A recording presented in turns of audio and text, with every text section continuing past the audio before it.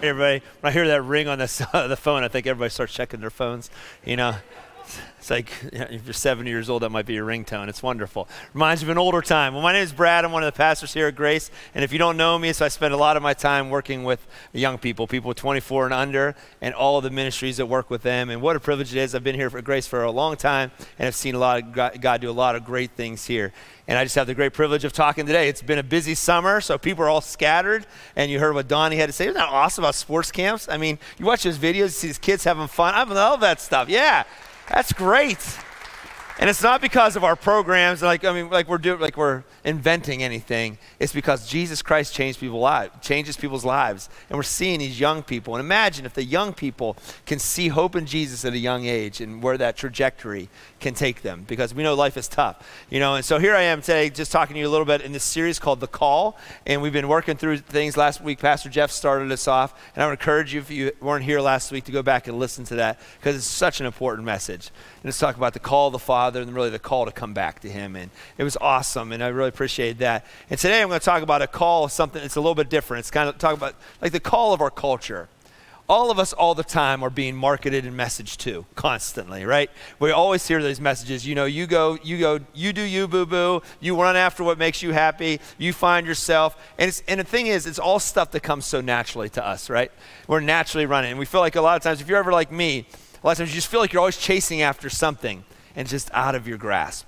So whenever I was a kid, we used to play games. I lived in West Central Pennsylvania in a little coal mining community where you're not allowed to stay in the house after 8 a.m. So my dad would wake me up in the morning and say, "Brad, you're burning daylight." I'm like, "Dad, it's Saturday. It's 8 o'clock. Get outside," you know. And didn't come back in until it was dark. You know, and so we'd go play. We played ball. I love playing basketball, things like that. But I remember we played different games. There was this horrible game. It's the worst game ever invented, called hide and seek. And now for some of you might think, "Oh, what's the big deal? Hide and seek, it's a fun game. I'm good at hiding. I'm stealth and all that stuff." For me, I hated that game because I hate sitting still. I can't stand it. You know, I mean, if I'm in a meeting too long, I find a way to get out of it. I need to stretch my legs or something. Fake a phone call. Don't tell anybody I said that. You know? No, but that's how I feel. And some of you guys do that with church services, right? It's like, "Oh, I need to go do a phone call." Anyway, so so I remember we'd sit there. It goes, the rules of the game were you go sit as still as you can and hope that nobody found you for a long time. I think my parents kind of made me play that game because they were annoyed with me. "Brad, just go hide real quick. We'll come find you." You know, I was really good at it some days, it felt like. But I hated that game. But there's a really game that I hated even worse, and it was called tag. You know, the simple game, takes no equipment to play, but I was terrible at it. My dad said I was so slow you could time me with a calendar, okay? That's how slow I was at running. I wasn't gifted with speed. And so me and my friends would go out, and the kids were older than me, and I felt like I was constantly it. And so I'd be out there running and sweating, and I felt like I spent most of the time playing tag. I guess, "Oh, come on, you guys. Come on, just let me catch you one time." And I'd run, and then once in a while, the sky would open up and the sun would shine brightly on me, and I was just about ready to grab somebody. They were there. And then they got away from me, you know, just right in my grasp. I almost had them. Oh, I'm still it. And then once in a while, on a great moment, a time where I felt super successful, I actually caught them. And I'm like, "Yes!" And before you know it, I was it again in about five seconds. You know what I mean? They'd catch me again. It was my success was so short-lived. And I feel like that's how I lived a lot of my life. I've had a lot of my life. Maybe you've been there before. You feel like you're always chasing after something. If I could just get that thing, it would make me feel better. So maybe you're in high school, and, you know, for me it was dating girls, whatever. It's like, if I could just get the one girl who really liked me and my friends thought that she was pretty, then I'd be okay. That will give me success. Or if I found popularity, if I could just be in that group of friends, if I was with that group and they would call me on a Friday night and ask me to do something, oh, if I could just get that. And then, or maybe it was like, for me, it was like I loved growing up, I loved sneakers. If I could just get that next pair of Jordans, that would be awesome. And if I get those, I'd feel better. Or if I could just get the newest, best thing. I felt so happy when I got my first car. I saved my money for it, and I bought it, so I'm 48 years old, so it kind of date me a little bit, but I bought this Honda CRX. It was a little two-seater car. Anybody remember those cars? You know, I thought it was so cool. It was black. It had a sunroof on it. I just thought I was all that. And then I met a friend of mine in college, and he had this sweet Camaro. It was black with red stripes. But he had a subwoofer in there, man. It was like, it was so loud that you'd sit in the back and my little Pittsburgh Pirate hat would flutter every time the bass would hit. I mean, I thought, man, I thought I was cool, but now this guy is really cool. If I just had what he had, you know, that's why I'm back to my CRX with my little Alpine stereo I got somewhere and just listen to music is kind of not very good, you know. So it's just where I was. I felt like I was always chasing something, but that then changed as I got older. If I could just get the next thing, or if I could get people to see me as this. I always wanted people to like me. If people would just like me and they would respect me. If I could just get that position in life. If I could just get that, if I could just get married, if I could just get those things, then my life will be okay. And so what happens a lot of times, that's kind of, I feel like, the call of our culture. It's the call of our world on us all the time. We are being hit with that message constantly. Get this and you'll be great. Achieve this, find this place and you'll have it. Get this possession, get that, and you got it. And then what? The problem is, oftentimes it come up empty. But this isn't something new for us today. 2021 didn't invent that. The 2000s didn't invent that. That's been around for a long time. And I know that because as I read through the Bible, I see some of the same challenges being addressed to people that are addressed to me.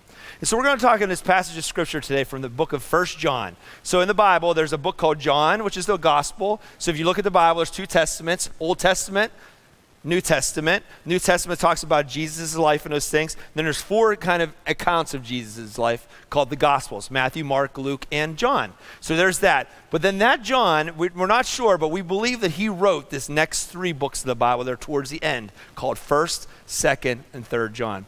And so if this is the John that Jesus was with, you know, if you read through his gospel, you see he referred to himself as the one that Jesus loved. He was tight with Jesus. Jesus had his 12 followers, but then he had his inner circle of 3 guys, and John was one of them. So John would see Jesus feed people with just a little bit of bread. He would have saw him do miracles. He would have saw him walk on the water. He would have saw incredible things. But then he would have saw him also die on the cross. And then he would see the empty tomb, which we just sang about. He would find all of those things.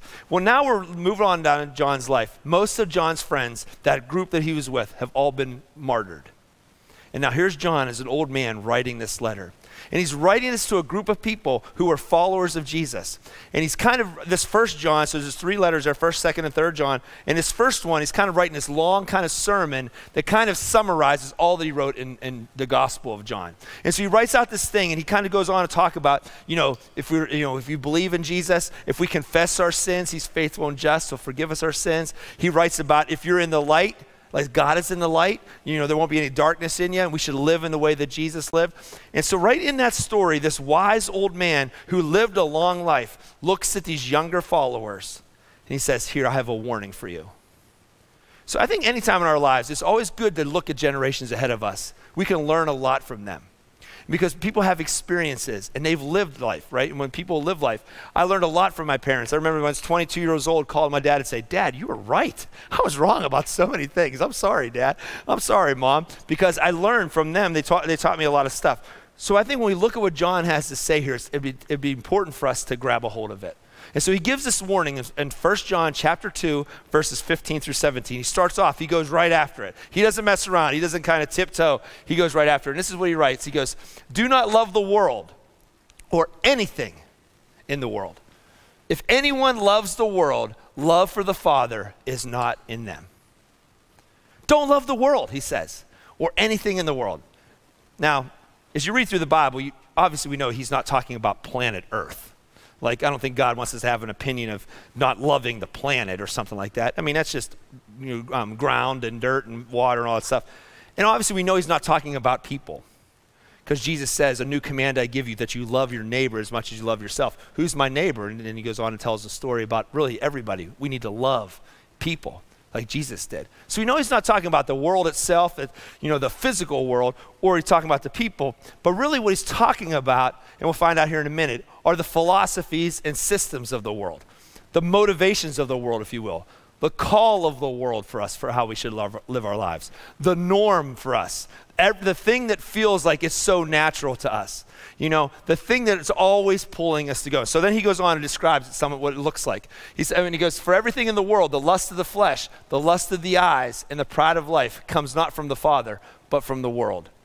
And then he says, the world and its desires pass away, but whoever does the will of God lives forever. That thing you're chasing, those motivations you have. So I kind of look at these verses and I see there's basically two types of motivation that come from them.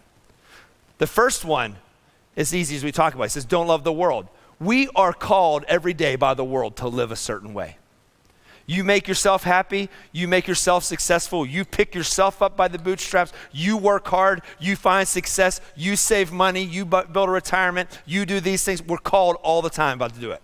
You know, you find relationships, and if that relationship's not good for you, move on to the next one because you got to protect yourself. You got to take care of you. All the time we're told these motivations. You know, do what it takes to be successful. Do what it takes to run hard. And we're always hit with these different messages. And so it's nothing. So we look at these two types of motivation. The first one is the love of the world. And then John goes in to describe what this looks like a little bit. And he says this, again, back in 16, for the lust of the flesh, the lust of the eyes, and the pride of life. Now those are things some of us have heard before. But like, we look at words like that. And so when I kind of think about these different things, I kind of write them like this. The first one, the lust of the flesh, is when we chase pleasure looking for meaning. There's nothing wrong with pleasure. We don't have to feel bad. If we enjoy something or have fun, we shouldn't feel bad about it. You sit at a movie, you're having fun, and you laugh. It's like, oh boy, I probably should be sad and think about all the bad things in the world. No, it's okay to have pleasure. It's okay to enjoy your meal. You have the food sat before you. It's okay to have things like that. It's okay, you know what I mean? We talk about sex, right? Sex is a pleasurable thing. And God says there's nothing wrong with sex, except if you do it these. What happens is, he goes, when we chase pleasure looking for our meaning. So many times what happens in our world, and our world's cry is, it's not just enough to have pleasure, but you need to keep running after it, where it becomes a lust, where it's a craving, a deep desire is to find our meaning in that pleasure. So I want to have fun, so I'm going to orchestrate my whole day to make it as easy as possible so I can go have as much fun as possible. I'm going to jump from one experience to the next because I want to find pleasure to it. Food. It's like, why have one hamburger when you can have two? It's right. It's like, oh, there's another one, all you can eat, right? The refillable sodas. I love those things. It's like, boy, you know, give me more. And I just keep filling them up. You know, it's nothing wrong with having food and those types of things, but it's when you look at those things as we're part of your meaning and where you're finding meaning. I think comfort's another one. This is one we don't talk about a whole lot. I think some of us, what happens, the world says, hey, just work hard to be comfortable. Get a nice, comfortable, nice life where you have enough, where you can relax, where you feel safe and all those things. And what happens is we look for comfort and we start pursuing that and doing whatever it takes to make our life more comfortable. So we'll say no to good things because it's like, I don't want to be pushed out of my comfort zone here. You know, hey, why don't you go do this? It's like, I'm not sure I want to try something new. I feel nice and comfortable. Hey, why don't you go be friendly to that person? Help them out. It's like, I'm just kind of comfortable where I am. With parents, we do this with our children sometimes. It's like, we look at our children, we enjoy the pleasure of being a parent as long as they stay in line with what they want to do. Hey, but we have expectations and plans for them for their lives, right? And it's like, and our comfort is when they're close by. Oh, now my child's talking about moving away or doing something. It's like, oh, we get a little scared about that sometimes. What happens is when we chase pleasure, we're looking for meaning sometimes. And so look at those lives. So when when John says about the lust for the flesh, he's talking about chasing pleasure for meaning, finding meaning in our pleasures. The next thing he says, it talks about the lust of the eyes. When we chase possessions, searching for satisfaction. When we chase after things, if I can just get that next best thing, I'm going to be great. So picture me playing chase as a kid, where you're just running from one thing to the next, trying to grab that person. And in the end, most of the time we end up like, come on, you guys, I'm tired. A lot of times this is how we live our lives. If I could just get in a little bit nicer house. If I could just get a nicer car. And it's like, man, I got a phone. The cell phone works great. I can text. I can call and everything. Well, what's that? A new phone came out? Oh, well, hello. I've got to be on the cutting edge. I've got to be on the front of that. And a lot of times we find possessions to be what we find satisfaction in. If I can just get this. So for sometimes it's like, well, if I can just get a nice house. You know, my parents had a nice house, so if I could just get a nice house. Oh, I got one house. Well, maybe I should have another one. If I could just get a car. I remember I felt good about my car until I saw my buddies. It was so much cooler than what I had. You know, when I got my new pair of shoes, it's like, these are great until the next ones came out. I don't know what it is that the possession that drives you in, but I do know the amount of marketing that is in our world. I know that we as people oftentimes look to possessions for our satisfaction. We want the newest and what's best. You got to have this. If you just get this, it'll make you happy. And John has given us a warning. Don't love the world. Don't look for pleasures for your meaning. Don't look to possessions for your satisfaction. And then the last one, when we chase status, looking for our worth. A lot of times we have to make ourselves achieve some type of status so that we feel better about ourselves. Because if we can get that status, well, then maybe I have worth. And maybe I really do have value. So if you're single, you think, well, I guess I got to get married because I guess I'm supposed to get married because people get married. Well, I got to get married so that I'm viewed, so I feel like I have worth. Or maybe if you feel like you're in a job, you're thinking, I got to get that promotion.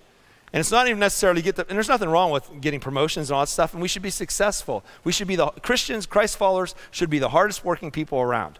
And you get rewarded with that sometimes. But when you chase those things for your worth, that's your love, it's the love of the world.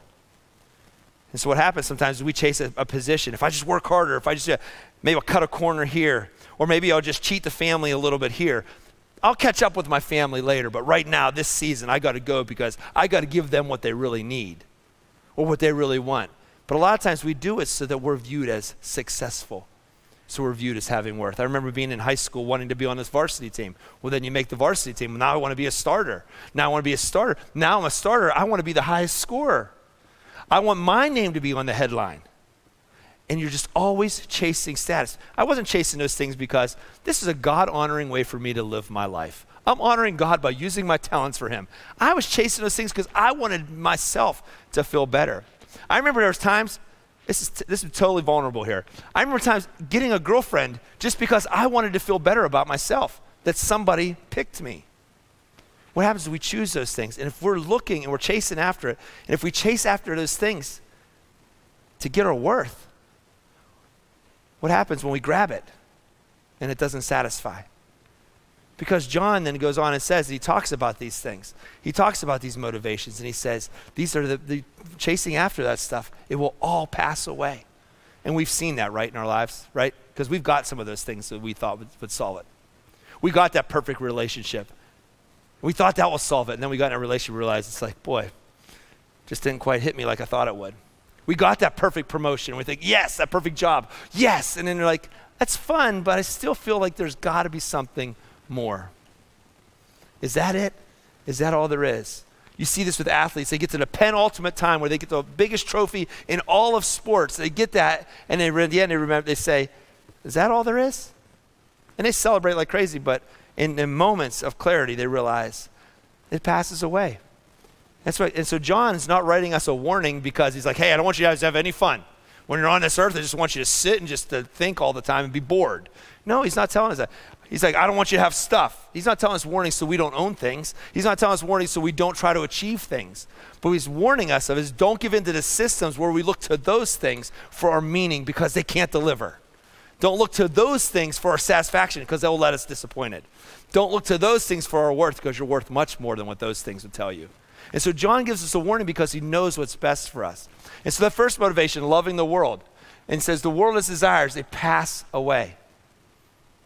You know, I've had the privilege of being at a lot of funerals. And it's amazing what doesn't matter then. I've been in a sick bed where I've watched a person pass away and you realize how little things matter.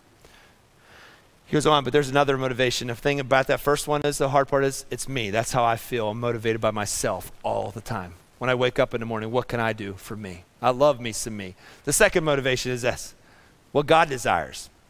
What God desires, what he has for us. And this is the desires John talks about in 17. He says these things, but it's like the world and its desires pass away, the lust of the flesh, the lust of the eyes, the pride of life, chasing things for meaning, chasing things for satisfaction, chasing position and status for worth, finding our identity in those things. But whoever does the will of God lives forever. The second motivation is doing the will of God. And what is that? What is the will of God? What does doing the will of God look like? It's simple by saying this. It's Jesus. The call of the culture all the time is you do you live for yourself. Where the call to do the will of God is follow Jesus. We chase so much in our lives. Brad, myself, I've chased so many things and come up empty. But Jesus simply says, come follow me and I'll give you eternal life.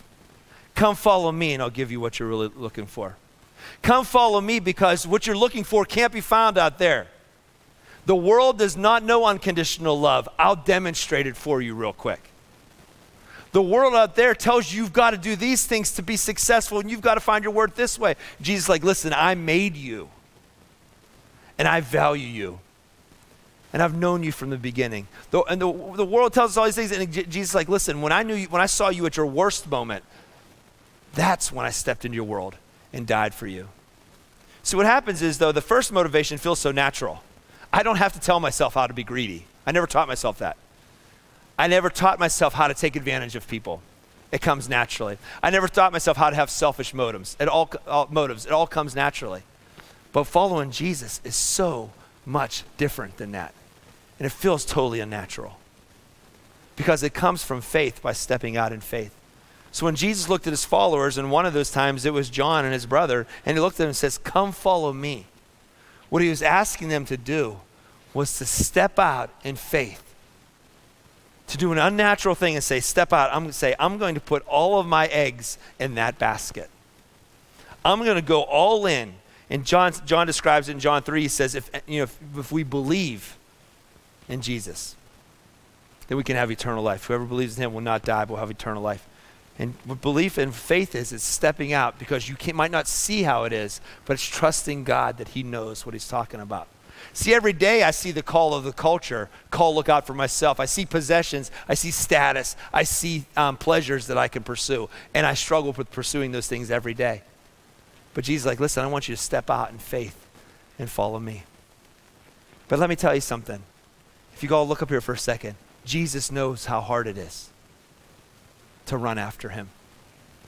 Jesus knows how unnatural it is for us to put our trust completely into somebody else.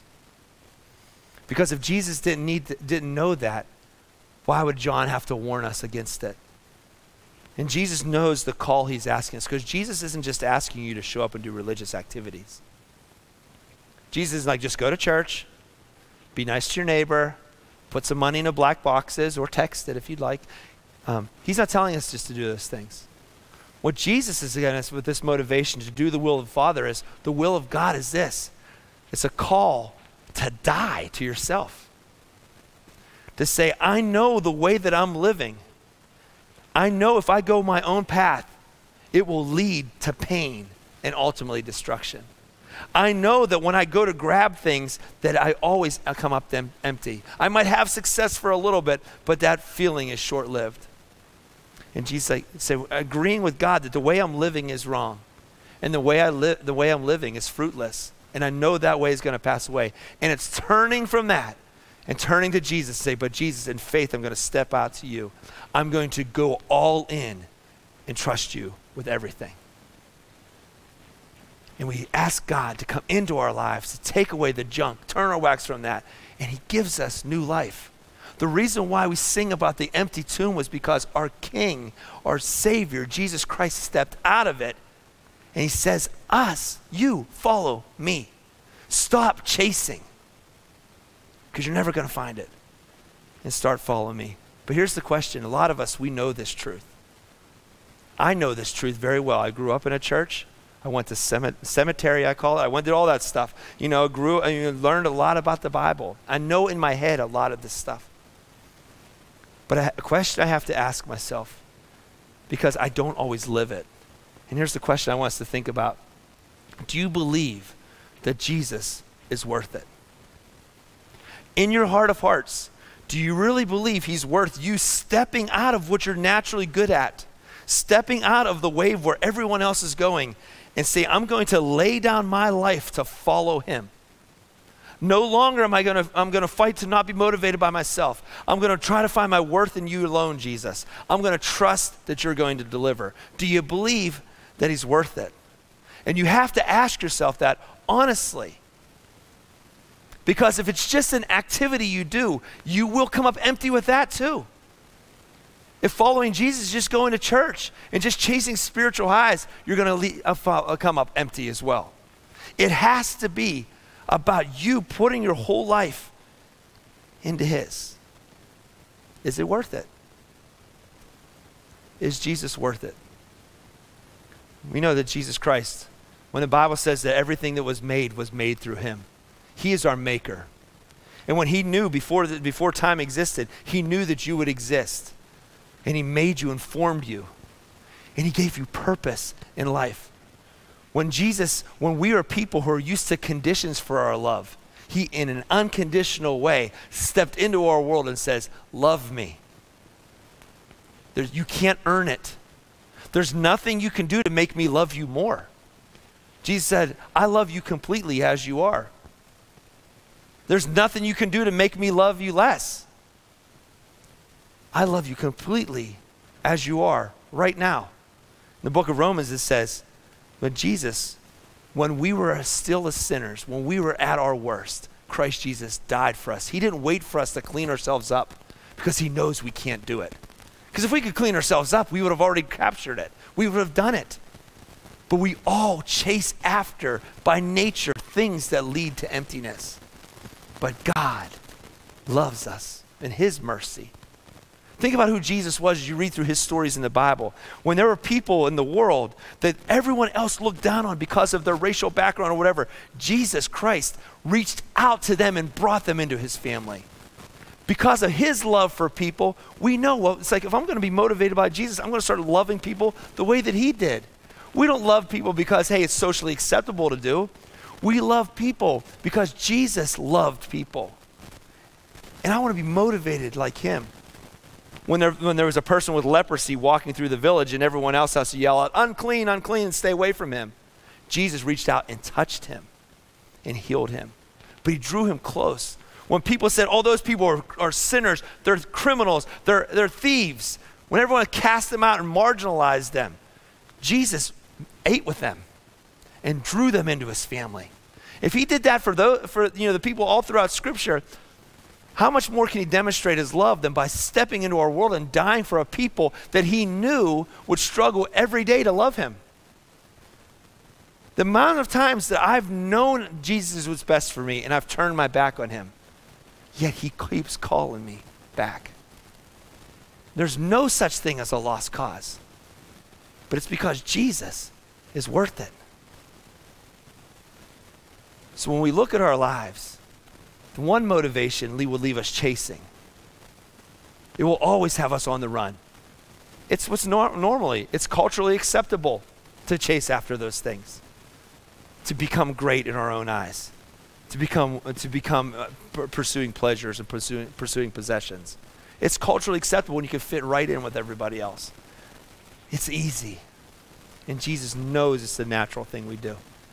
But he gives us the opportunity for something better. Will you love me, he says. Come on, follow me.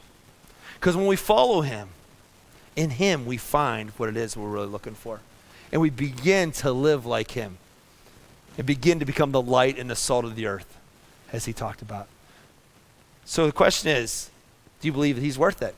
Like in your heart, do you believe it? And if you're like me, it's a day-to-day thing. Because a lot of times I still try to find my hope in other things.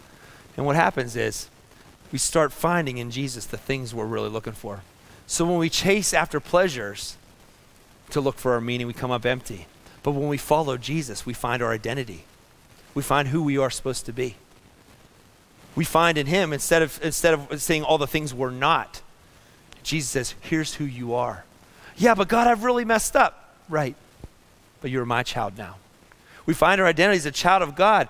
But I still have a long way to go. Right. But you're my child. He brings us into his family. So when we follow Jesus, we discover our identity. When we follow Jesus, we find community. Listen, our world's been in a tough place these last couple years, right? This world is hurting. And we've tried. You know, this generation is the most connected generation ever. They have the most friendships, digitally, all that stuff. Yet it would be described as the loneliest generation that's ever existed. Do you know why? Because we're not meant to live alone. But when we're always seeking after our own things, looking for satisfaction from Instagram posts, from likes and those things, from status, from worth, we don't find what we're looking for. And we just end up deeper and deeper in despair. And so what we do is we try to find another thing to help us through it. But when we follow Jesus, we find community. You know, God says that the love of Jesus is so deep that not only did he create us and make us fearfully and wonderfully made, but then he says he adopts us as sons and daughters of God. And he gives us a family. And a family looks all different, and it's wonderful. And God brings people from all places who said, I'm willing to trust in you, because it doesn't matter where you come from. What matters is who do you know? And when we follow him, he brings us in family. He makes us connected together. Are you tired of being alone? Are you tired of the loneliness that comes from those things? Instead of just trying to find it by jumping into another relationship or thinking, well, my marriage is going to solve this or whatever, my family is going to deliver. Your marriage can't handle this pressure. Your family can't. Because we people are trying to put good things like family and make them God things, and it becomes really a bad thing. So if we put our trust in Jesus and follow him, we find community, we find people. So why do we show up for church? It's not just for information. You can find that on the internet. It's not just for good music. You can find good music on the internet. We show up to church to together as a family to assemble and then go on mission together. But when we follow Jesus, we find community. But when we chase our own things, we come up empty. And when we follow Jesus, we find our purpose. We see our purpose. The three biggest things that we're looking for in life are identity, belonging, and purpose. And in Jesus, we can find all of those. Because here's how I know. Because he made us. And as our maker, he designed us and crafted us. And he put us on a path. And when he put us on his path, he said, here's exactly some specific works I have for you to do. And he knows us. And if you know your maker, and if the maker makes something, he knows what the thing was made for. So if you want to know what your purpose is, it's not by searching inside of yourself. Searching inside of yourself is going to leave you empty, because you change all the time like I do, right? I have a degree in biology. Then I wanted to become a pastor. That's what happens when you search for your own thing. You know, you spend a lot of time in organic chemistry. That was worthless time. I don't even understand how it's even redeemable. But I was searching after my own thing. I thought, well, if I just get some satisfaction from money, if I get something because I can be comfortable in life. But then when I fixed my eyes on Jesus, it changed. And then found out what God made me to do. The only way you find out what God made you to do is by focusing on him. So when we follow Jesus, we see our purpose. So how do we do it? And I'd love to turn in this verse to Hebrews chapter 12. I encourage you to read this sometimes, because Hebrews chapter 11 is a great passage of scripture. It talks about these people that gave up their lives and lived their lives for a better country, for something that was out there. And then the writer of Hebrews talks about that since all these people went before us and they were living for a better place, the world, it says, was not worthy of them. That's how incredible these people were. Here's what he says, and here's the prescription for how to be motivated by Jesus. Because it's easy to talk about our problems, but if we can't fix them, what good is it? He says, let us throw off everything that hinders and the sin that so easily entangles, and let us run with perseverance the race marked out for us, fixing our eyes on Jesus, the pioneer and perfecter of faith. You want to know how to be motivated by Jesus. It doesn't come from working harder. Instead, it starts this way, and he talks about here. His first one is keep your eyes on the prize. If you're a Christ follower, you've already won. You've already found a community. You're already a family with the King of Kings and Lord of Lords. He conquered the grave. He's going to be able to take care of us. We got to fix our eyes on Jesus, put our eyes on the prize. Well, I think what happens sometimes is we make following Jesus as something socially we do, and this is what I do sometimes. Sometimes it just becomes like another task. It's just another thing that I do. God should not be our number one priority. He is the priority. So what we do is we put our eyes on the prize. So here, I'm just going to give some simple things that I do. We're all different, but I think sometimes we overcomplicate fixing our eyes on Jesus. Sometimes we think, oh, it's got to be a certain way, it's got to be that. All that stuff is. But I think we're actually really good at learning how to obsess ourselves over somebody, right? And that's what I think we should do, be obsessed with knowing Jesus. Because I'm married, and I've been married for 23 years, but no one had to teach me how to be obsessed with my wife when we were dating. I started dating, we started hanging out. I got the butterflies. I'm like, ooh, this girl's pretty good. She's really nice. I was like, okay. And when can we see each other again? So I tried to make another appointment to see her. I set up another time to see her. And when I wasn't with her, guess what I did? I thought about her all the time. I'm just like, oh man. And I'd smell something, I'm like, oh, that reminds me of that time. Just constantly. And we lived states away, but somehow we stayed in contact with each other. We wrote each other letters. Oh, I'd write letters, and then she'd write me a letter, and it would come, I'd be like, there's a letter. No, I'd rip that thing open. Oh, it smelled like her. Oh, I'm reading through this. Oh, it's so great. I would take this thing that looked like a jelly bean and drag it with the cord into my room at home, and I'd call, there's a phone, and I'd call her, because we didn't have cell phones back then, and we'd talk. Listen, following Jesus, fixing our eyes on him is being obsessed with knowing him. The only way we can do that is with time and just being there. So I'd encourage you, read the Bible. But you don't read the Bible so that you can find nice things to put up on Instagram, but read the Bible to see Jesus. So if you haven't been reading the Bible, or if you feel like it's just kind of like it's just not doing it for me, I would encourage you to go to like Matthew, Mark, Luke, or John, to go to John and just obsess yourself. Keep your eyes fixed on him and learn from him. I listen to a lot of music, like the stuff we sing here, like a lot of worship music. That's not always my style or my preference, but I listen to those things because it reminds me of Jesus. I have friends that know Jesus too. And so I surround myself with my friends, and guess what I get excited about sometimes? Sometimes they talk to me about Jesus, and then I can tell them what I saw about Jesus. It's like, man, it's just a whole little love story talking, right? We're just talking about how great Jesus is, right? And so that's what happens. But I need constantly to remind myself that there's a prize out there, and his name is Jesus. Because do you know why? Because everything in my nature tells me not to do it. By nature, it's like, Brad, don't waste your time. Find your own answers. My nature's constantly pulling me away. So I need to fix my eyes on Jesus, because that's when I fix my eyes on Jesus, he helps me to see the opportunity to drop the baggage. What happens is Jesus is the only one who can help us with our issues. And what issues I'm talking about aren't necessarily, medical issues or stuff like that. What I'm talking about are the things that we carry around. They're always reminding us of who we're not. The guilt from the sins we've done in the past. The devil loves to work in that. The Bible tells us if you confess your sins, God's faithful and just, and he cleanses us from all unrighteousness. He takes them away. The devil wants to remind us. Remember what you did that time? Oh, I see you raising your hands in church. I know what you did. Man, and what happens is the baggage can get so overwhelming. But when I fix my eyes on Jesus, I remember who the real Jesus is. I remember it's like, wait, I'm not guilty of that anymore. And the other way the devil works, the evil one, shame. You should be so embarrassed. If the people knew what you did when you were 15, oh my goodness, they wouldn't be letting you lead a Bible study. Oh, they wouldn't. Oh, this church walls would fall down if people really knew. You should be embarrassed. There's no shame in following Jesus. Because when we choose to follow Jesus, we give our lives to him, we're a child of the King. We can boldly go before God and walk as people who have been changed. When shame comes up in our lives, that's the evil one. He's working overtime because he knows if he can get you embarrassed, he knows he can get you sitting still. And the last thing he does is fear. If he can make you afraid. How many things have you not done because you've been afraid? What happens if? And God's saying, follow me. But if I go all in with you, Jesus, what if you don't deliver? Get away from the fear. That's the most common thing throughout the Bible that is written in there. Don't be afraid. The devil, though, he works in guilt, he works in shame, and he works in fear over time.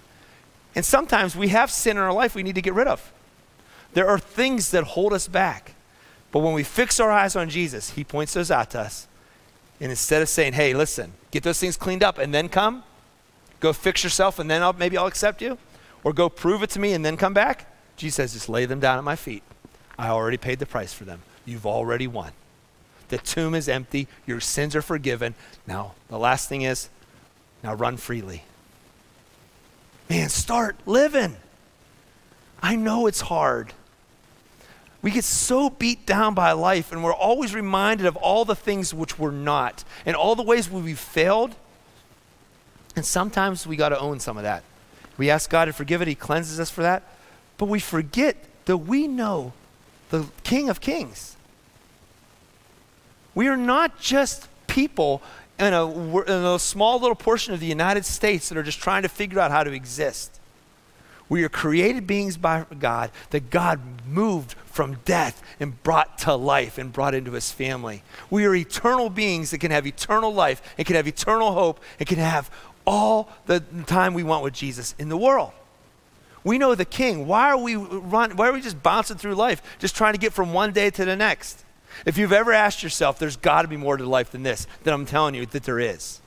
If you've ever felt like I'm just barely existing, let alone living, Jesus wants us to live. Now, life's hard. We get beat down by stuff. Jesus knows that. And that's why Jesus is the King of empathy. When Jesus saw the crowd, he saw them as harassed and helpless, and he was moved with compassion. Jesus has compassion because he knows he walked on this earth. He paid the ultimate price. He knows how hard it is to live. But he wants you to keep running. But the only way you can do that is if you start at the top of the list. It's by fixing your eyes on him. We serve an incredible God. So I'd encourage you, if you're not yet a Christ follower, we love that you're here. And God loves you so deeply. But if you're not yet a Christ follower and you're just kind of checking it out, what I would encourage you to look at your life and just say, what in my life am I running after? What am I chasing? And if I get that, will it deliver? And I would encourage you, would you consider following Jesus? Consider, is he real? And we'd love to talk to you if you have any questions. We're just trying to figure out things, but we'd love to talk to you. If you are a Christ follower, you know, you've made a decision to follow him. God adopted you as his son or daughter, yet you're running after things of the world. You're chasing stuff. I'd encourage you, stop chasing. It's time to start following. Get back to following. Because let me tell you, that baggage is heavy. And you're not on this earth just to exist. You're on here to run freely for him. And if you are a Christ follower who's been running, but man, it gets hard sometimes, keep going. But keep your eyes fixed on Jesus. And let me tell you, it is worth it. He is a God who keeps his promises. And because of that, we can sing today and praise him today. So the band's going to come out now as I pray. Dear God, just thank you for the time where we could be together. Lord, I thank you for your son, Jesus. Thank you, Lord, for all that you've done in our lives. Lord, you know us at our worst. You know how we really feel. You know how we really think, Lord. Yet you forgive us and you'll redeem us. Lord, when we felt that we were unlovable, unworthy, Lord, you stepped off the mountain, stepped out of heaven, and stooped into our world, Lord, to demonstrate your love for us and to save us. Not because of how great we are, but because of your mercy.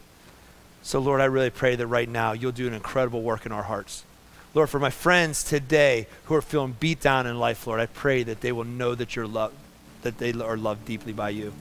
For my friends in here today who are not sure they want to follow you, or not really sure, and when they ask the question, are you worth it, Lord, they're not sure.